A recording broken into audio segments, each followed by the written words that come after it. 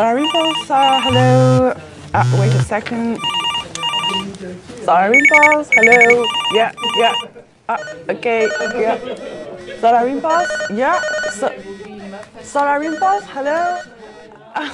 Okay, yeah. Hold a second. My phone rings. I don't know. A lot of time.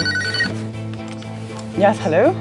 So the press team is deployed on the two locations at the Mission Control Center here in Monaco, but also on the road with the aircraft. And they are organizing the press conference, the landing, all the operation on the grounds with the local media.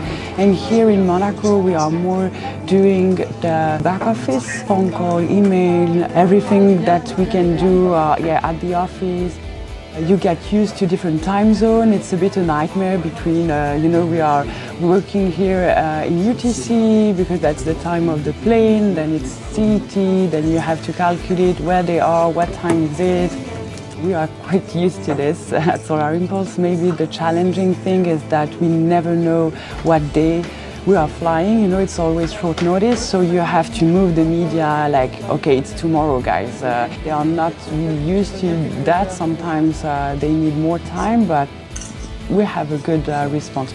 We are going in the front room only for in-flight interview because, it's a quiet place, the front room, and they don't really love people always on the phone. So the PR team, it's not the place for us because we are always on the phone. So we go there only to coordinate in-flight interview, basically just to say to the Capcom, okay, the reporters are on the line, you can connect him, just do this coordination with Capcom and reporter.